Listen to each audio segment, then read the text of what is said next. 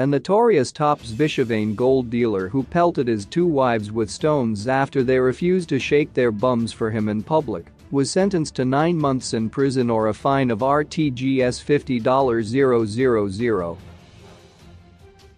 5 months were suspended from 3 years on condition he doesn't commit such a crime.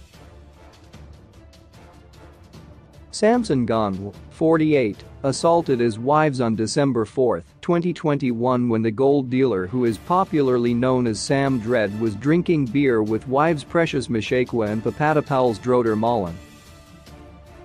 Gandhi ordered his wives to shake their buttocks in front of men who were also drinking beer at the place but they refused.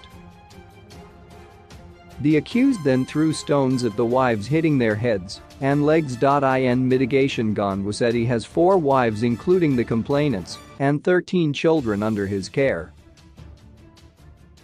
12 of those are going to school and he pays their fees. A custodial sentence would therefore affect them negatively. He employs 60 workers at his mine and 6 at his farm who all depend on him for income.